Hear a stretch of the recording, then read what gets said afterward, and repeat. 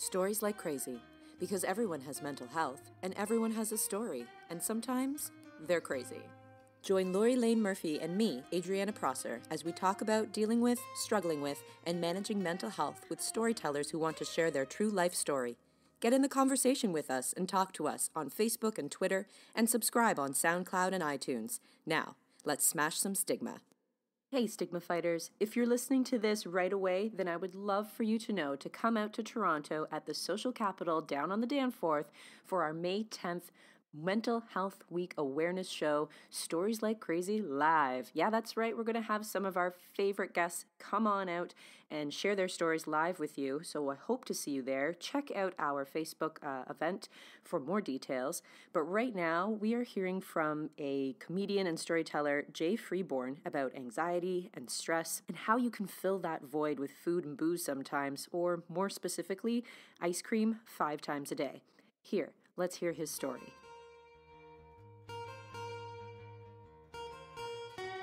So, like, really the story of, like, where my life is at right now starts with a mother and, like, a wife that I don't know dying. Okay.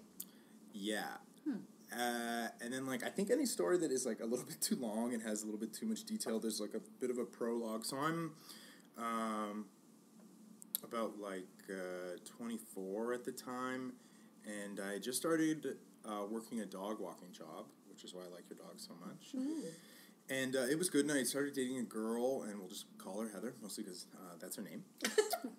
And it was good, it was fun, it was just like young couples and just like hanging out and stuff. And then I feel like when you dislike yourself, more so when you hate yourself, you start to worry and imprint your own worries on other people. And what I was really worried about was that she was going to leave me because I didn't have enough money, which just wasn't the case. And that was because she grew up very, very wealthy, and she had a great job, and I didn't have any of those things. So I was working not only during the week and then doing stand-up and trying to get as many paid gigs, which takes you away, but then I would work weekends as well. So I would start working 7 days a week, give or take. Yeah. And then so those, like, dates that were fun and going out and interesting and, like, afternoon delight stuff just very quickly went away because I was worried about getting her gifts or getting her great things for Christmas or for her birthday or for small things. And then my job started to be very stressful.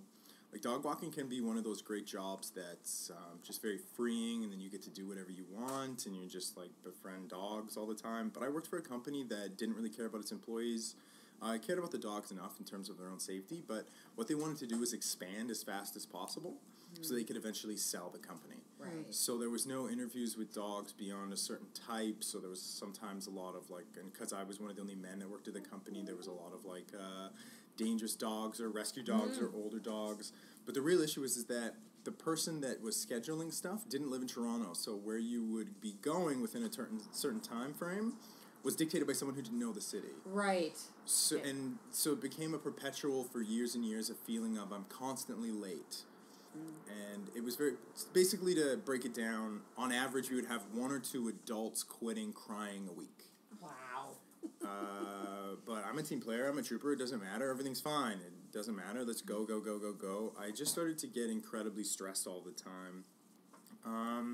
And then with stand-up too, I would start getting stressed because we were talking a little bit before about, like, confidence and ego, and I had very little confidence, mostly because I did no work. I would just kind of show up, and I did improv for years and sketch, and I never really wrote, so my failure to success rate in stand-up was very low.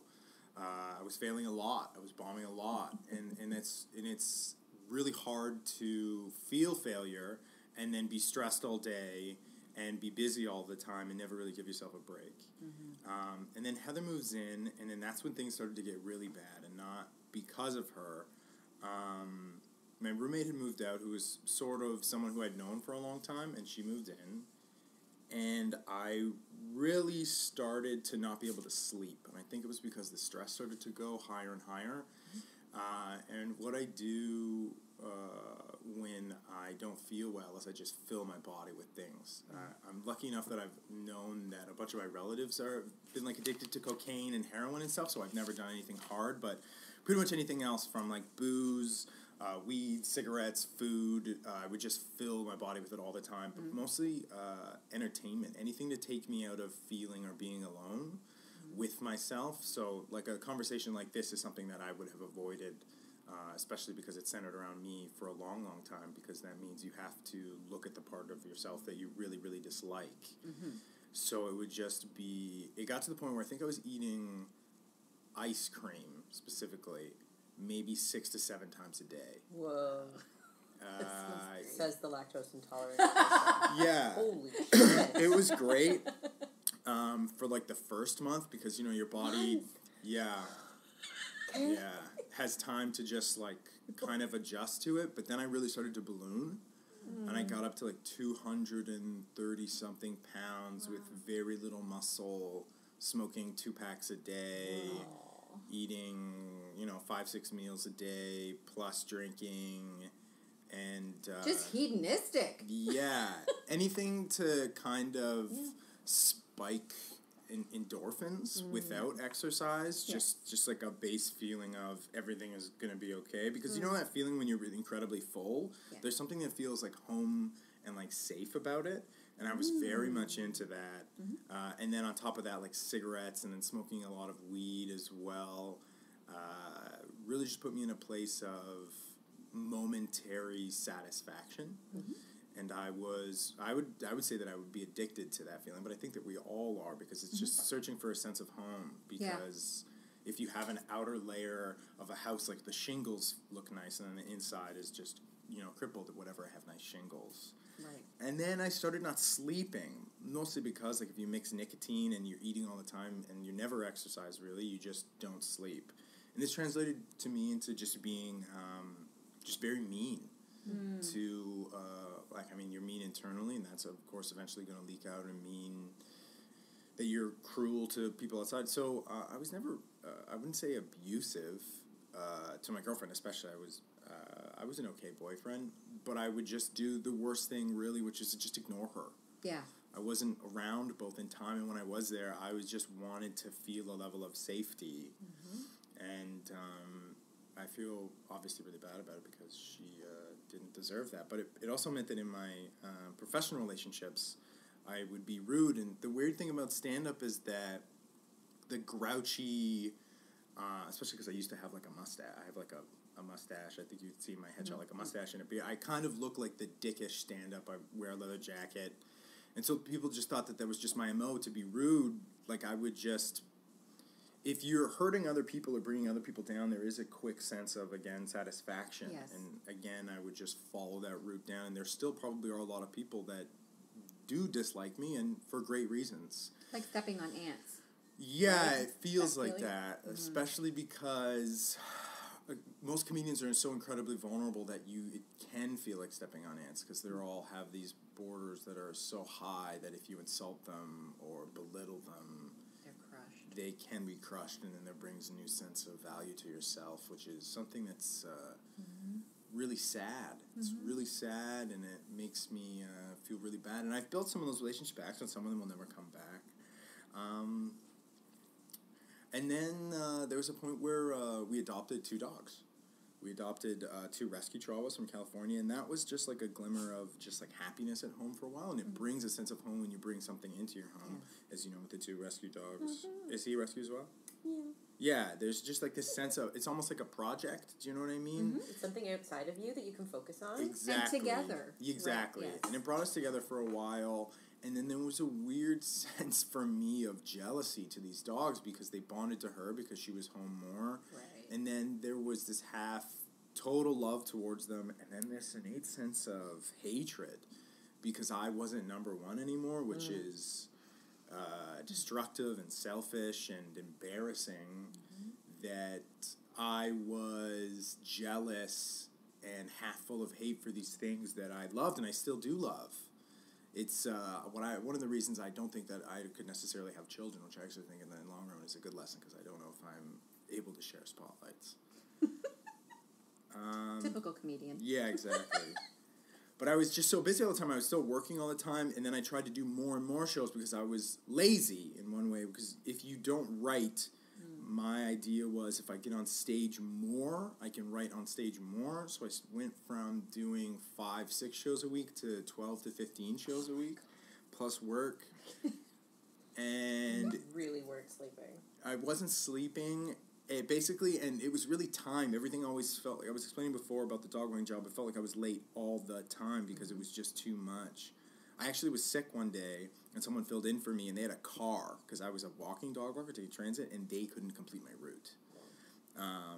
So it basically came to where I was coming home, and I got to choose between taking a nap, showering, or eating, and I almost always chose eating, which meant that I was rarely showering, just in life.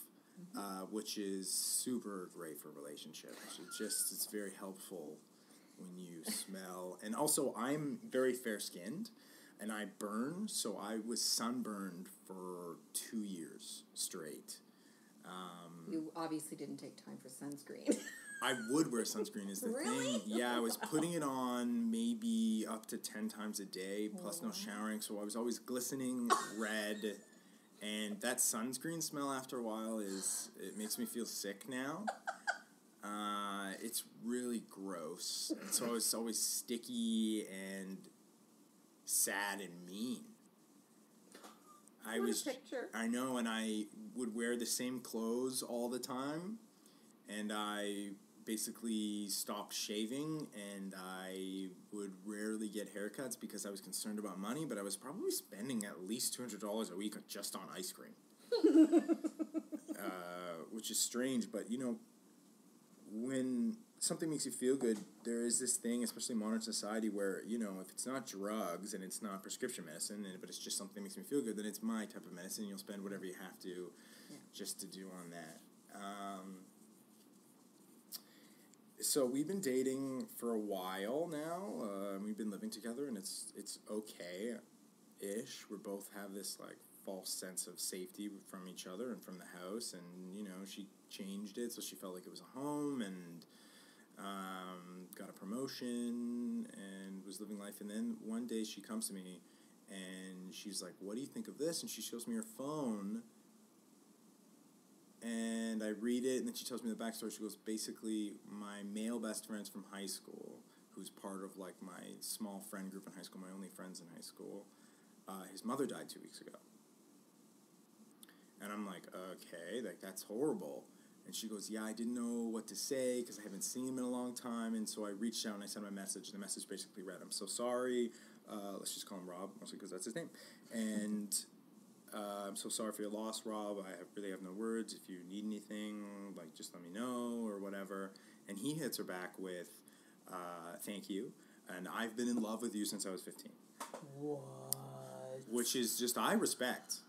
Which Wow, is just go for it. Just why? get Just in. balls to the wall. Yeah, just get in there. That is just... Sidebar, grief is weird. Yes, right? He's like, I'm right? doing this. Life and death. It really makes you recognize I need to that tell there's you very this little truth. time. Okay. Exactly. Shit. Also, great game. Just Oh, good seriously. game. Very good game. Well done, Rob. Well done. Kudos. 10 points to Gryffindor. Exactly. But it led to a strange conversation where she was like, "What should I do?" And I was like, "Well, there's clearly 3 options. One, you message him back and tell him that you clearly have a boyfriend that you love and are with, and also now be like that you love and with and is fat and red all the time, And greasy. yeah, and very very greasy and tired Tired. and horrible, and or you can say that you want to meet up, but that you're not there, or you can leave me and go with Rob if that's what you feel like. That's just what I'd rather know now. I'd like to know now. And I remember her not answering verbally, but more with a grunt as she just kind of stirs. I can't remember what she was making. And then the relationship started to be very strained, and one of the things I think in a relationship that is very telling is the amount of sex you have, especially if you're not married, and especially if you're under 30, and it started to be once to twice a month. I mean, I don't blame her. I was definitely gross. I was unattractive. I didn't smell nice. I wasn't kind. Why would you have sex with me? But then when there was a larger drop and it goes to 0, when I started fantasizing about asking her what was going on in streetcars and being afraid, I knew that there was a problem. And then Family Day of last year, I remember walking into our bedroom, and she was sitting on the bed with the dogs, and I think she was watching something on her computer. And I sat down and I said, I think I need to know, what's going on. Is something going on? And we had a brief discussion about just the relationship and about how clearly I'm not around enough and, we should reconnect. And then as I'm leaving, she goes, I love you. And the automatic response, I feel like when you're in a long-term relationship is just, I love you too, and then you go and do your own thing. But I, for some reason, had this deep guttural feeling, and I followed her, and I said, do you? Ooh. Wow. And she said, of course I do. And I said, do you really? And she says, of course I do. I said, why? And then she gave me a bunch of reasons why. And I said, are you sure? Like, is that real? And she went, yes, of course. And I said, do you really love me? Like, is this a real thing? Is that what you actually feel? And she goes, yeah, I love you. And I go, do you really? Like, why? Like, how? Like, why? And she goes, well, I really love you. And I go, do you really? And she pauses and then goes, oh my God, I think I realized right now that I don't. And I went, let's hold on. Everybody just relax. Everybody just hold on. Let's just back up. And she gets up and she starts putting things in boxes. Wow. And basically just goes, I don't think that I do. And we always had a plan. Basically, she then went on to be like, it's over. Like, it's over right now. It's over. Because, like, what's the point? We always knew that this would kind of end. Were you shocked? Yeah, I was very shocked. Especially because, like, she was my base level of security. Like, it was home. She was home. The dogs were home. Well, wait until you're done, but I'm going to ask you something about poking with a stick. It's like, I'll ask you right now. You were poking something with a stick, not realizing she'd actually bite. She'd actually take it. I knew that she would, but I didn't want her to. Okay. And our relationship was strange, and most people really disliked the way that we approached it, but we always knew that we wouldn't kind of last forever. I don't really like the ideals of lasting forever. I think that, from 15 to 25, and 25 to 35, and 35 to 45 is normally 4 or 5 different people. Like, aside from the science that every 7 years your cells replicate and you're a totally different person, you're just so different. And also there was some differences in that I was probably and am probably still going to be poor for a very long time. And then she was starting to make great money, and to even equal out our money, she was putting like 75% of it away so that we would kind of live in the same place. So she was making concessions when I never was. But we always had a plan for when we break up. We'd had, when you buy stuff, who gets it, who gets the dogs, a plan for moving out. Oh my God. Which, honestly, everyone was like, that's horrible. But then when we did break up, it Very was mature. great. It was so helpful. I know exactly what dog I get. Yeah. I didn't get either. Oh. Yeah. They were hers.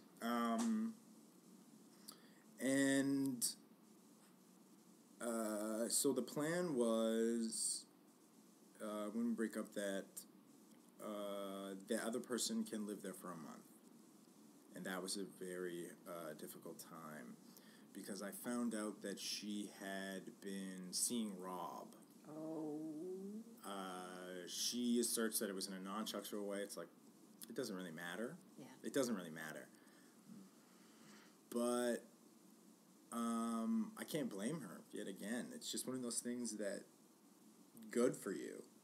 I'm glad you did. If one of my female friends came to me and said, my boyfriend's shitty all the time, never around, he got super fat, he's gross, and I think I found someone that I've been in love with for 17 years, I'd be like, I think you have your answer. Mm-hmm.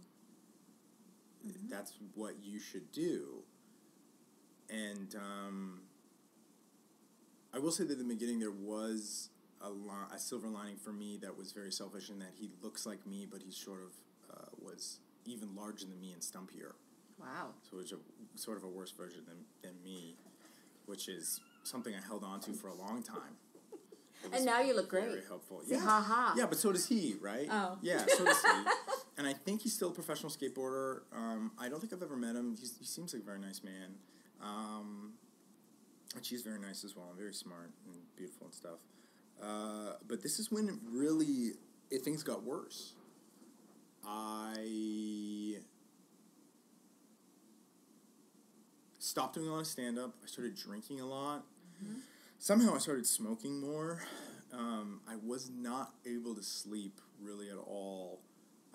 One of the good things was that I stopped being mean. It's really hard to be mean when you're trying not to cry all the time, because being mean requires a little vulnerability that you don't really know. notice. And I really started having something that I still have, which is if I'm alone at night for too long, I start having night anxiety. Mm-hmm. And I also, it's really bad. And I also did a little bit of research, and I started to realize that my job was giving me small aspects of post-traumatic stress. So I quit, and that was very helpful, and I actually got another job by complaining about how I hated being a dog walker and how I quit that day. And then I came off stage, and the club owner was like, "Do you want to work here?" And yeah, I still work at the same comedy club. But the thing I started doing after, which is another quick fix, is I started dating a lot. I've always kind of been good at first dates because, I don't know, I'm nice and I'm not creepy. That's a real selling feature, ladies. That's not what I thought you were going to say at all. That was amazing. I think that's like the base. That is a base. Right? That is definitely a base. But also you're a storyteller, and first dates are very much let's exchange stories. And my favorite thing to That's do good, on yes. first dates is specifically to ask them about the other bad dates. See, that's game too. Yeah, I agree. You know, listen, I'm here to tell you again, at my advanced years and several husbands later, and being I was a whore before hoe was a word. Do you know what I mean? That's you know what I'm saying. Conversation is taking a turn. So I have all this wealth of experience, and I think the one thing that I would totally date you because you're charming. Able, like you said, to tell stories, to exchange. So we wouldn't know all of the other loserish things about you at first. Yeah, I think that's what first dates is to slowly leak out what your issues are over dates. Yeah. Hide your baggage and see if they match. Yeah. That's not how I work now. I'm actually all about qualifying, which is basically just telling everybody exactly what you like, and if they don't like it, just like, next, I have time. I'm going to die sooner than later. But it was a lot of dating, and I had more free time, and I basically would be waiting at open mics, because sometimes it takes, I do a lot of book shows and paid work, but I still like to do open mics, so a lot of the things that normally you do at open mics is you chat to other comics, and what I started doing was just using Tinder, OkCupid, and whatever as I was waiting, so I would probably be online dating for at least 4 to 5 hours a day, which translates into great numbers of dates. It was weird because she lived there for a month. But she really wasn't there for the whole month. It was great because we had a lot of conversations just about the relationship and about ourselves. And I think that's one of the reasons that I have a positive view of all of it, is because she stuck around purely for the conversations. I mean, this is when the wealth of her family really kicked in, because she was able to stay in a hotel for that entire month, but just keep her stuff at the house, which is that's all great. That's very, very nice. We did have a final conversation the day that she moved in with Rob a month later. Okay, I'm sorry, that just gives me a stomachache. I mean, a lot of people, I remember when I told my friends that, they started to really dislike her. Well, But I don't. that's good. I And think this is that about you. Yeah, and it's also about her, in that, No, it's about you. I mean, it's about me, but, she was such a part of me, and it's such a nice story and fact that she was able to find a person. Do you know what I mean? Just to find her person. I don't know if they're going to get married, or what, even if marriage is an implication of love or long-term happiness, but she found her person. I remember one time, we really shouldn't have been together. We really shouldn't have even been friends. I remember once we had a disagreement about how I wasn't spending enough time. She said, "You know what, why don't I buy us ticket to a Marlies game," which is the Leafs Farm team. Yeah, farm team. And I don't like sports at all. And I was just very frank, as I used to always be, and never consider other people's feelings. And I said, I would rather die than do that. That sounds like garbage. Wow. I don't like sports. And I also don't like drinking. I like drinking to just feel something, but she liked drinking a lot. We really shouldn't have been friends or even really been hanging out. And he loves hockey, and he loves all the same stuff. And so where are you now? With all of, when all of that happened, and now you're trying to now you're still fat and greasy and red. So what was the transition? What did you transform transform? What have you learned? I still have another 6 months to do if you'd like me to do the 6 months. The podcast isn't that long. So you're on your non-creepy Tinder horse, and you're doing the rounds. So basically what happens is I start noticing that a lot of my stand-up friends that were as quote-unquote loserish as I was start losing a lot of weight very quickly and in a very healthy way. And so I start picking their brains, and I start... the main, like, positive stuff that I live now, which is just, like, I'm depressed. I don't want to die, but I don't want to live. It's like this weird middle ground. Mm-hmm. And I start doing a lot of research. And that's a thing, just so you know. Very it's much a thing. so. Yeah.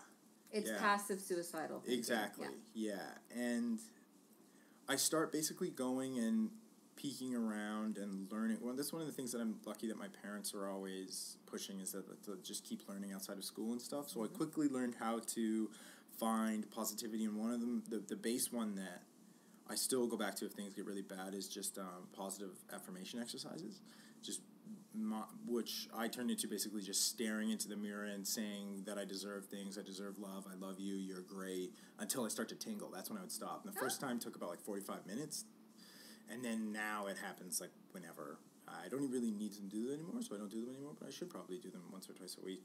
I started working out, and one of the great websites that I started using was this thing called www.darebee.com. So it's like just the word dare and the word be and .com, and it basically is just like hundreds of workout programs, and it's for free. And so you can type in like what you have, whether or not it's exercise equipment, or you just want to do calisthenics, or you have a bar to do pull-ups. And I start this transition, and I was still smoking, and then Easter weekend, I lied to my parents and told them I had a gig, when I didn't, just because I didn't want to speak to them, because I still hadn't seen them. Mm-hmm. And I go to this open mic at the club that I work at, and I always made it a policy to never flirt or be attracted to other comedians, because it's just not helpful. It's just not. It always ends in blowing up. And I also, one of the things I hate is anybody who makes noise or heckling during a show, like when you're not laughing or just clapping. I hate it. And someone went on stage, and it was a very beautiful woman, who was very funny and very new to stand-up. And I just found myself feeling the same thing I feel now, which is like this bright, like warmth, just in my chest. And I just started shifting my weight and just kind of swearing, just being like, oh shit, and my friends were like, you're being really loud. So I went outside and I started smoking cigarettes, and it was the first time in years that I was like, I'm on soon, and I just had this wish and want to do well, and I started just writing. I started really just writing, and I went on stage and did incredibly well. And I didn't speak to her, and that's just because that's inappropriate. You're not supposed to, even if I did think that she was attractive, don't talk to her, because it could lead down a road that was weird. And then the next week I was at a different show. My friend walked in with her, and he was like, oh, hey, do you guys know each other? And I was, of course, like, no, I don't. Hey, how are you? And she was like, I saw you at that show. You were so funny. And I was like, oh, I don't even remember. Like, that's crazy. And then they went across the street to Comedy Bar, which is a great venue, and I was like, oh, maybe I'll see you guys later, because I didn't want to follow that thread. And then I was like, fuck that, and I physically ran. And then, but it had been a long time for me to choose, so by the time I got there, the thing with new female comedians is that most comedians don't have the same kind of rules that I do, so they'll swarm them. They'll just... Because, you're new to the industry, and you're probably willing to have sex with some comedian, and so I think there was maybe 5 or 6 comedians speaking to her at one time. Literally, like, in a semicircle. Good grief. She's very beautiful, very smart, it very happens to me all adult. the time, though. I would think so. It is, for both of you. And I was like, I don't really want to, this just makes me feel really, really bad. And normally that type of stuff wouldn't bother me. So I left, and I went home. And I just went on Facebook, as I normally would, just to kind of... And I see that she sent me a friend request, and I, of course, answered it, and was like, oh, that was fast. And she's like, I sent it to you the second you got off stage last week. Do you want to upgrade to my phone number? And I'm just like... I still feel it now. I feel like I'm kind of... it's like a roller coaster feeling. Mm-hmm. And then quickly found out that she was like, I'm moving to Montreal on Friday, and it was Tuesday. And she was like, well, let's meet up in the week, and I was busy when she was free, and she was busy when I was free. And then she was like, I have a birthday on the Friday, why don't you come? And I was like, for sure! And that's something I would never do, because I run my show every Friday. So I got a guest host, and I went to the birthday, and I got a little bit of information. She was seeing some guy, but they weren't dating seriously. They were just kind of, she's leaving in Montreal. This is my boyfriend. And I met him, and he seemed nice enough.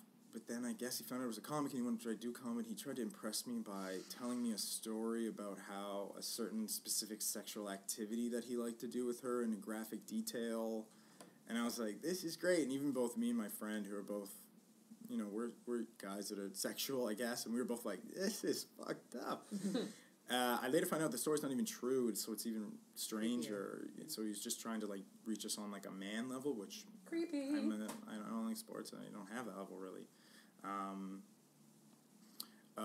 And then I asked her if she wanted to come outside, and we're smoking, and we end up kissing a little bit, because I don't care about this creepy dude who expressed his love of coconut oil. No.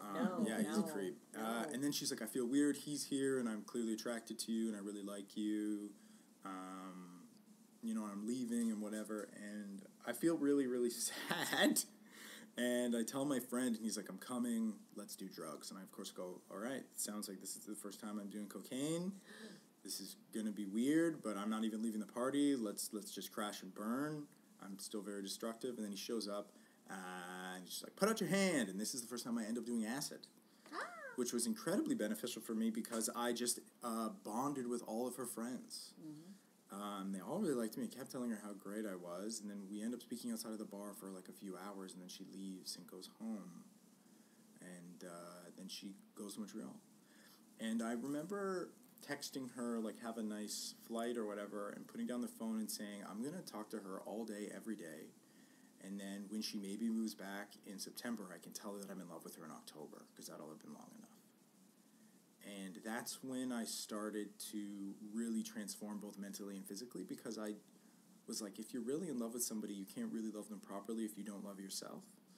So I was working out twice a day. I was eating, like, broccoli for breakfast. I was practicing mindfulness. I was reading books. I was writing jokes for the first time, like really writing down things. And I really started to transform my life. And we texted all day, every day for months and months and months. I eventually go and visit her in Montreal. And it was just like this beautiful, interesting, magical weekend that whenever we would reference how nice it was, she would have this moment of sadness because she still wasn't sure if she was going to get back with that guy or not. And so I was living in this strange world of denial, and that, whatever, she's going to pick me. It's clear she's going to pick me. And I will say that the other man is much more handsome than I am. He sort of looks like an H&M model. That's the best way to put it. But like a scruffy one. So he's a Aren't they all? He's a pretty man. No, some of them are very clean cut. This is like a scruffy, bearded, like I'm a wayward, I have bracelets type of man. But I think that when you are improving just for yourself, it can be hard. But when you have like a purpose, especially if it's a positive one, which is I just need to love myself so I can love her and everybody else. And it's really started to transform my mentality. I started being nicer to people, and I started to form friendships, and I really wanted my life to be full. And so I was looking for a sense of, it was misguided in some ways, but incredibly beneficial in the other, because I was searching for a sense of wealth, but not monetary. I wanted my life to be interesting and fun and positive, so that when and if I convinced her to love me back, she would feel like I was really worth it. So the byproduct was that I started to live that, and started to do more interesting things, and started to see more adventure, and really just live positively, and working out twice a day, and eating well, and then somebody moved in with me who is probably one of my favorite comedians. His name's Cameron Phoenix. And Cameron looks and feels, this doesn't exist, but he looks and feels like a yoga professor. Okay. So he's bald with a long beard and glasses, and he's very flexible, and he's such a good writer. He's one of the best writers I've ever met. And what's great about Cameron is that he's meditated every day for the past, 3 or 4 years. But he's never pushy about it. A lot of people that are that into meditation and yoga will be very oh, it'll fix your whole life. And he'll just very calmly bring it up. And he has a thing where he only will bring it up 3 or 4 times. And then after that, he'll never bring it up again. And one thing that I still think about all the time is that when he brought it up to me the 3rd time, he told me that it was clear that I was having a lot of mental anguish. And he told me this really old story about these 2 monks that are walking along a road, and they see a dog sitting on a nail. And one monk says to the other, "Why doesn't the dog just get up?" And the other monk says, "Because it doesn't hurt enough." And I think that is one of the things that really pushed me to eventually meditate all the time. So I start bonding with him, and I start talking to him about this girl, and she's supposed to come visit me on the way to a wedding, and she cancels, and because that guy that she'd been seeing found out that I had gone to visit to Montreal, and he kind of got strange about it, obviously. I don't blame him. And she basically calls me and says, "I'm not going to talk to either of you for a month." She started working on this really high-pressure job, which is for I can probably tell you guys afterwards, but I don't want to say what company it is right now, just because it's online. Obviously, she might want to go back. So I was absolutely crushed, but there was this weird moment in when she's on the phone, and she's like, "I just don't want to talk to you," and you know that's the end of this interesting roller coaster, and there was a moment that was like, I should just tell her she's a stupid bitch. How can you throw away something that's clearly so good? How can you meet someone and instantly know that there's a level of attraction and best friendness? We would just have so much fun all of the time. I never met anybody, and she'd expressed the same feelings. But then it was like, do you really love this person? Is that something is it beyond romantic sexual feelings? And it was. So I just told her to just not feel shame and not feel bad and just do what she needed to do and try and find some hole that was there and why you needed to not speak to either of us and fill it with whatever is positive and to just not worry. Get him, Bueller. Not like that. I'll take one of them away. And she found that really great, and whatever, I hung up the phone and just moved on with my life. And one of the things that she'd asked me to do was to do more comedy because she knew it would make me happy. The dog's licking her face. It's so cute. I'm sorry, I can't make it. No, it's nice. And so one of the things that really led to where I am now is I was invited to do the Windsor Comedy Festival, which is a competition. I was invited to do the competition part, and I looked at it, and one of my favorite comedians who's hilarious and one of the better writers and performers in the city, his name is Che Dorena, and he's also the hardest working comic probably in the country. I see his name all the time. Yeah, Che is absolutely amazing. And he was also competing, and I was like, well, I've lost. And so I started to have this mentality of I just want to be Rocky. I just want to go take him to the limit. I really want to make him work for it. And I started prepping. I started writing for the first time. I started really analyzing jokes. I started editing jokes. I started calling in favors, and I was doing, a bunch of spots a week. And I really got ready. It was the first time I ever had tight material, and comics really prize having a tight set. It's the first time I've ever really done it. And we went to the competition, and it was very friendly, and we had a lot of fun. It was really like a boys' weekend in certain ways, which I don't really do. And he ended up beating me by only 1 vote, which I really, really liked. And I started leading this life that was very interesting because I knew that she was following my Instagram stories. So I started leading this life that was even better than it was before, just full of adventure and fun and interesting trips and cool people and cool experiences and cool bars. I also really stopped drinking, but I would still go to places if I wanted to. I now basically was maybe 10 pounds heavier than I was now, so I went from 230, 240 to 180, working out twice a day, still... but, she's not going to come back. But, Che really kind of helped me with stand-up, and he's also my close friend, and I asked him about it, and he had some great advice. And then we come back, and I keep living this life, which is great. It was positive for me. And then one day I walk into one of the worst open mics. This is, late September now.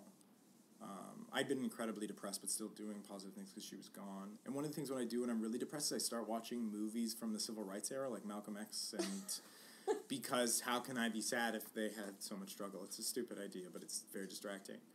And then I walk into one of the worst open mics in the city, and Shay's there, and he goes, "What are you doing tonight?" It was a Friday. I go, "I got to host my show. I'm going to do this beforehand, same as you." And he goes, "Do you want to open up for me for Just for Laughs Toronto tonight?" Woo. And I was like, "Yes, I do." And I did, and it was great. And the only thing I could think about the whole time was just I should tell her. Because she had come back to the city, and we weren't really talking. And I did tell her, and she was like, "That's great. Let's... do you want to meet for, like, I'm going to be at a comedy bar. Do you want to come by?" I said, yeah, and I meet her there. And again, there's, just a bunch of comedians. But this time it's not just other comics. It's, like, my comedy heroes that are hitting on her. Mm-hmm. And Cameron comes over to me, my roommate, and he goes, "I can't sit here and do this." And I go, "Do what? We're having a great time." He's like, "I can't sit here and watch you watch her. We should go." So we go home. And I'd been talking to him about how I've been pining for her and just really sad about it the whole time. And he was like, "Well, like, what are you doing?" And I go, "It's hard because I see her all the time on, like, Facebook and Instagram." And he goes, "Well, because Cameron's not a technology guy." Like, he is. He likes computer games and stuff, but he doesn't like social media. So he goes, "What do you mean?" Because he doesn't have Instagram. He doesn't really use Facebook. He goes, "What do you mean?" And I go, "Well, I can see all the stuff he's doing." He goes, you plugged into the Matrix, man. And he's like, "Unplug." And I was like, that would mean that I would block her number. That would mean I would block her on Instagram. That would mean I'd block her on Facebook. A lot of people would find this very offensive and hurtful. And he goes, "Well, you got to do whatever you can to feel normal." So I do. Yeah. And I go to sleep feeling horrible. And I wake up to a number that I don't recognize. And that's probably the only reason I answered it was because I was waking up. I don't ever answer numbers that I don't recognize because there's something that's like, "You've won a cruise." But it was her. And she said, "I rode my bike half an hour to my friend's house so I could use her phone. I don't really want to ever be away from you. I think I would like to start dating you right now. Can you please let me come to your house? I'd like to have a discussion about this." And I was just like, okay. And I remember walking into the living room because for the first hour I wake up, I'm like not a human being. And I go to Cameron and he's making tea. And I go, "She just called me and she said she wants to date me." And he went, "What?" And I went, "She says she loves me, so I don't know what I'm doing. Is this real? Am I awake?" And he went, "Yeah." And I went, "Okay." And she comes over and we start dating.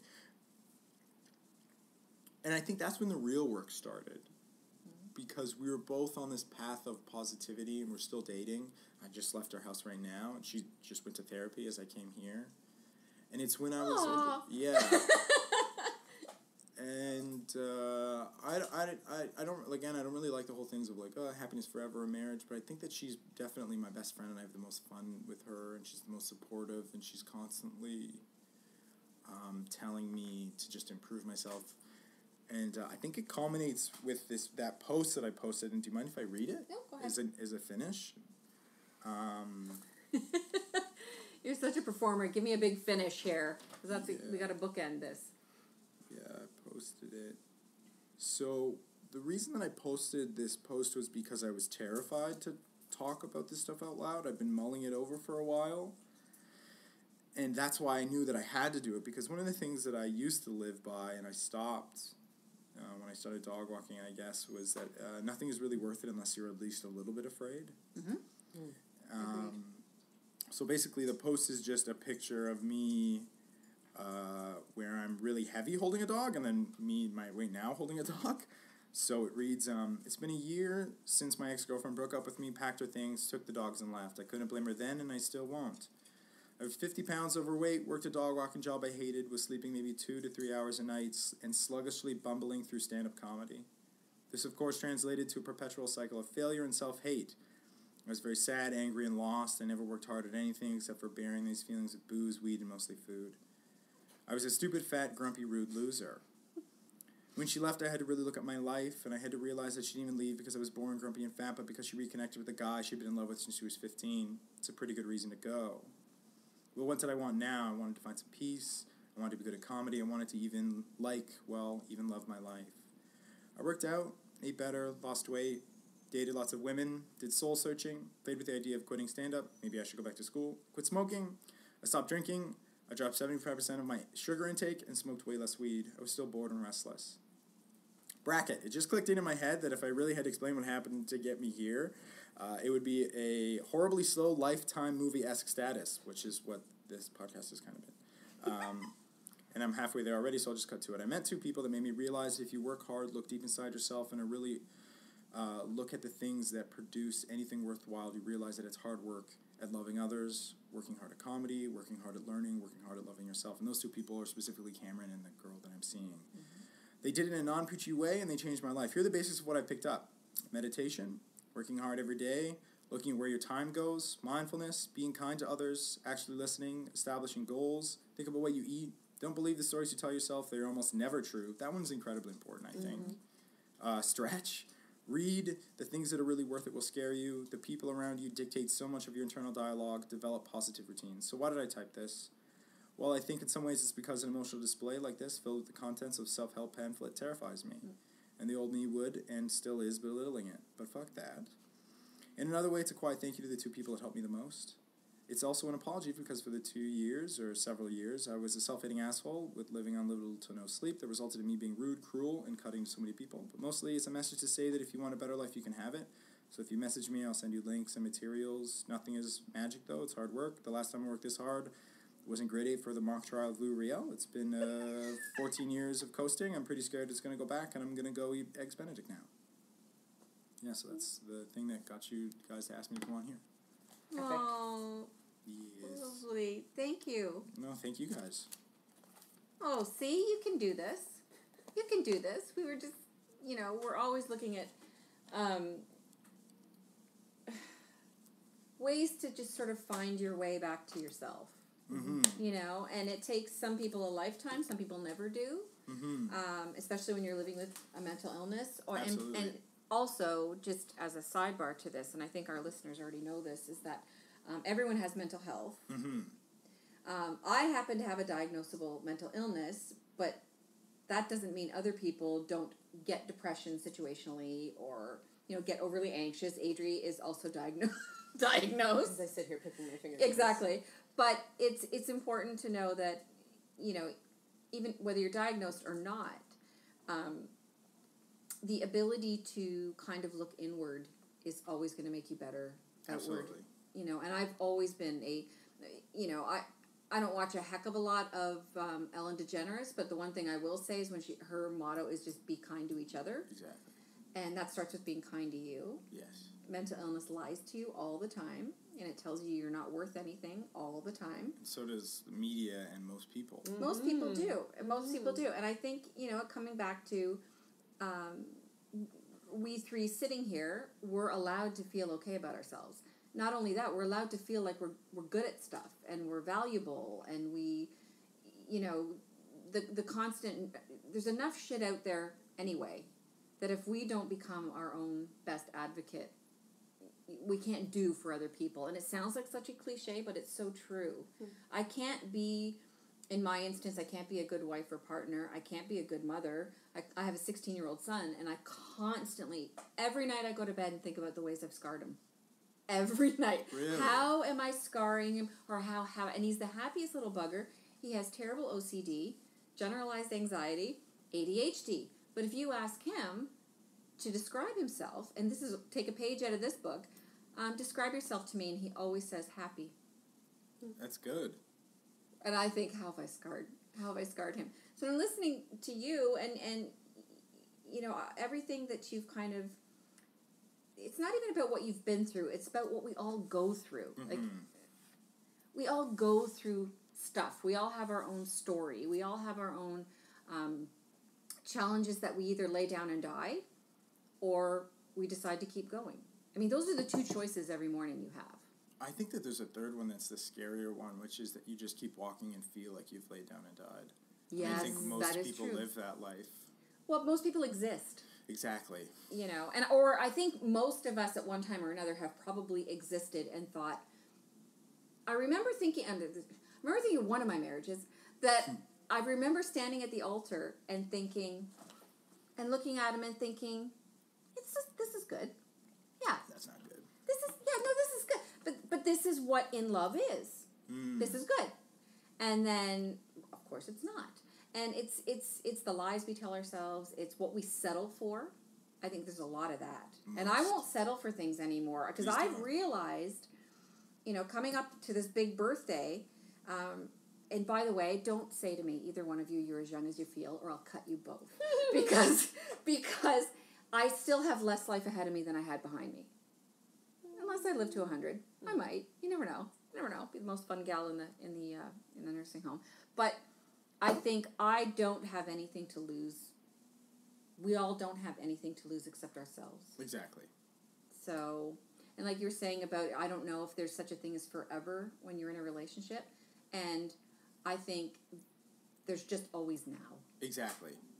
And that doesn't belittle, like, I hope Paul and I are together until we're dead. But we today is what you have to focus on, right? There's that old Taoist saying that depression comes from thinking about the past, anxiety comes thinking about the future, and then there's only the present, and that's where peace is, right? And that's where mindfulness is. Exactly. Is it always bringing yourself back, because as Adrienne knows, I have 3 weeks experience now, 4 weeks. I'm going to be a therapist by January next year. Oh, that's great.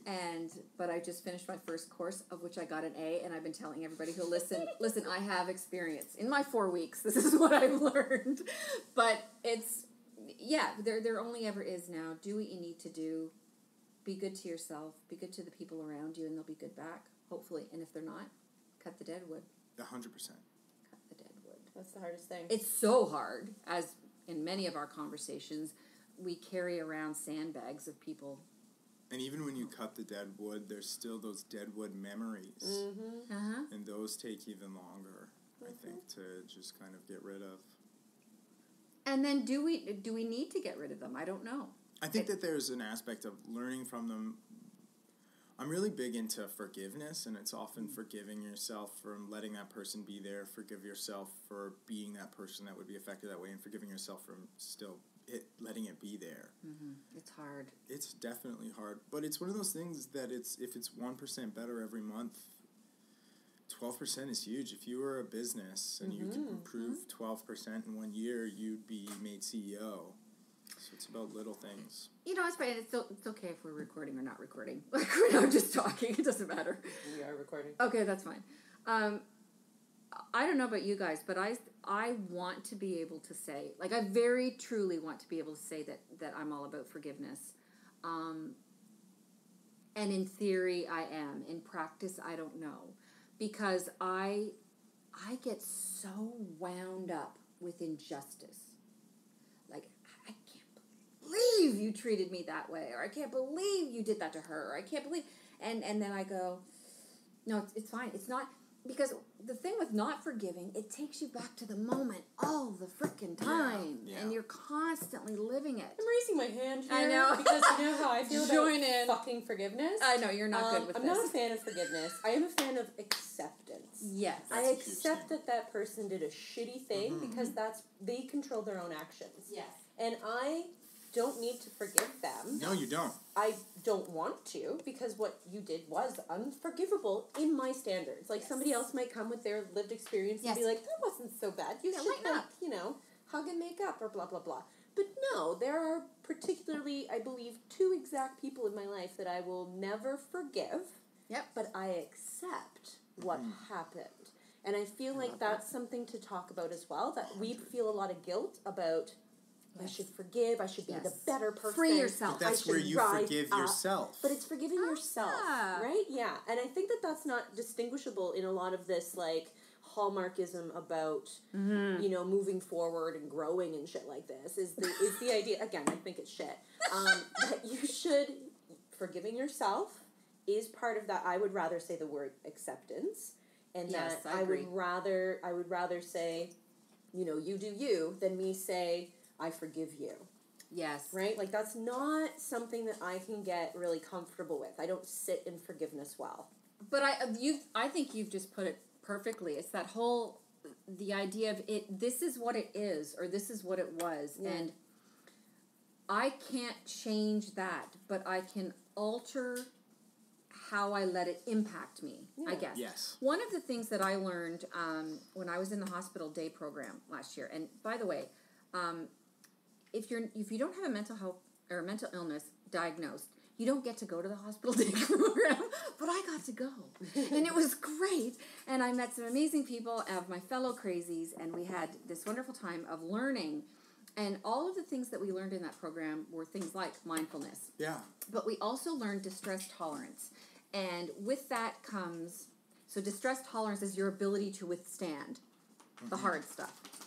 But one of the things that I've written about is radical acceptance. And one of the reasons, and the theory is, one of the reasons people stay spun in sort of this negative cycle, or they're mired down, and I'll just call it emotional muck, is because we refuse to accept what is happening to us in this moment. So it's kind of like what you said about, I'm in the past, or I'm in the future, I'm never in the now. What we do, so if I'm going to radically accept, what I would normally do is say, my life sucks. I'm in so much pain.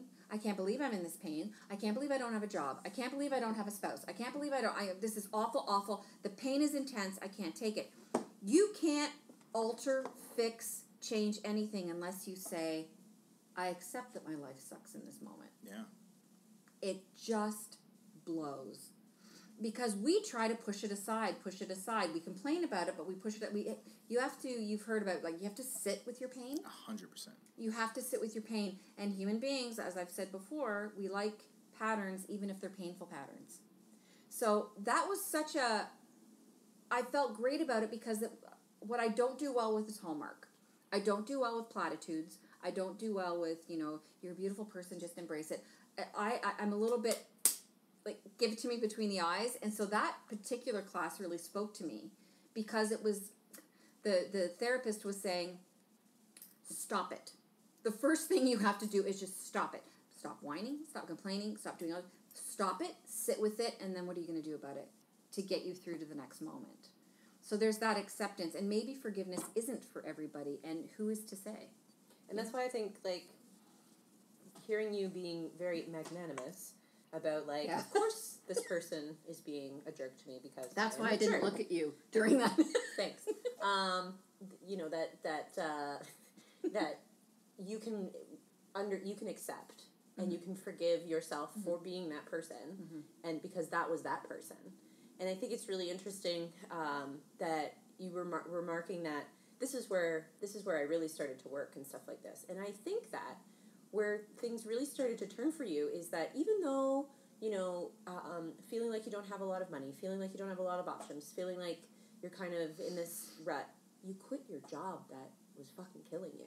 Yeah. And that was the turning point for me to be like, holy crap, you were so worried about showing up, having money, doing all these things. You love the dogs, right? Forget the admin and stuff like that. But you were like, no, this is awful. Yeah. And that was a big turning point. Sure, when you eat broccoli for breakfast, that's I'm gonna do a good thing, right? But the fact that you were like, no, this is shit. And waiting in this shit is not something that I can do every day, even though you didn't have the answer already. Yes.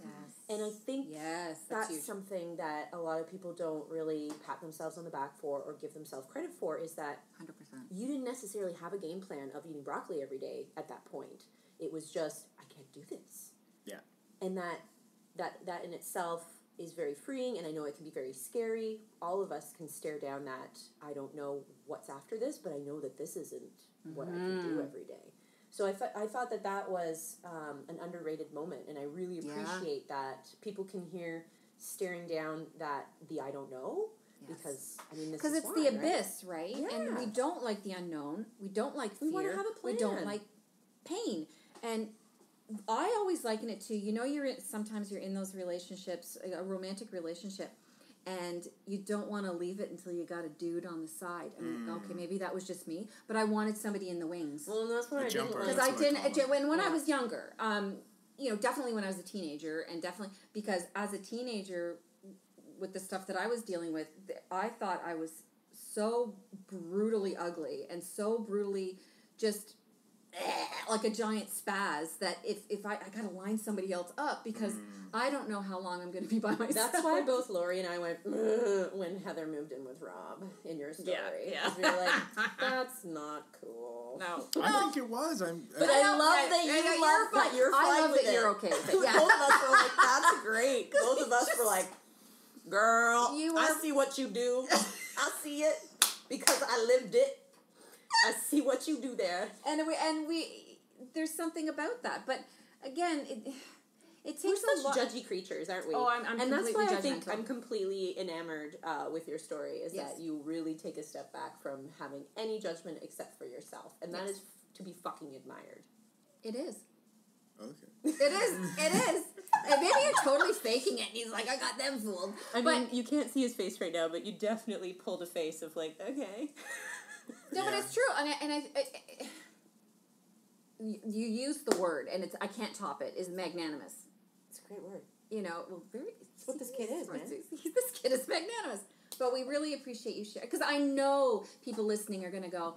Well, first of all, they're going to go, "That's great, wow," and then they're going to say, "This dude is magnanimous," because I'm learning something. But you're talking about self-love and self-forgiveness, and that's really all any of us have if you break it right down. Control of self. That's it. You know, I'm in a very, I like to think, as healthy as I can be, marriage, but it's still just me, because he doesn't make me anything, No.